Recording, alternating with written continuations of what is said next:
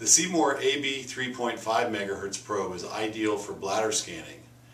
Note the orientation button, which corresponds to the asterisk on the display screen.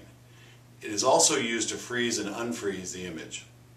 Determining post-void residual volume can prevent unnecessary catheterizations and reduce rates of urinary tract infection and possible kidney damage.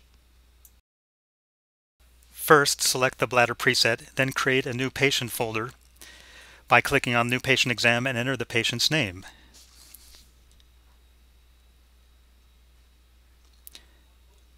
Next, go to the Measurement tab, select Bladder Volume, and then click Start. Place the probe on the patient's abdomen below the umbilicus with the button pointing toward the patient's right side. When you visualize the bladder, freeze the image by depressing the button on the probe. Right-click and drag the cursor to measure the length and the width of the bladder.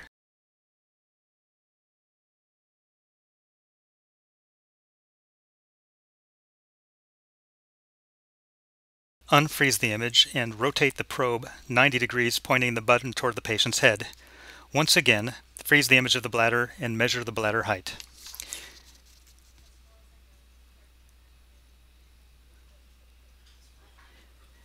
You are done. The volume is calculated and printed on the screen, and the images are automatically saved in the patient's folder where they may be printed out.